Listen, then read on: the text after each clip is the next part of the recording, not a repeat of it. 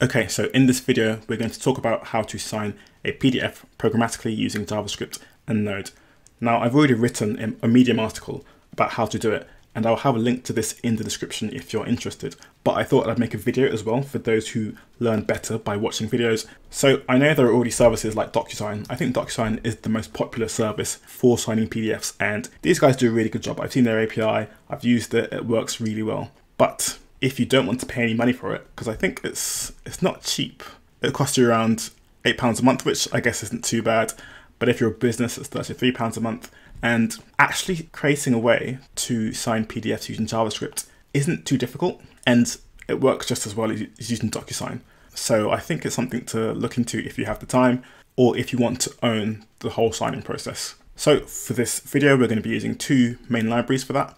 This one, NodeSign PDF, which is quite popular for signing PDFs, and also PDFlib. So I've got a little example of what I've done, or what we're going to do, sorry, here. So I've downloaded this PDF with the cat on the unicorn, the minion, and whatever this purple minion is, and I've signed it.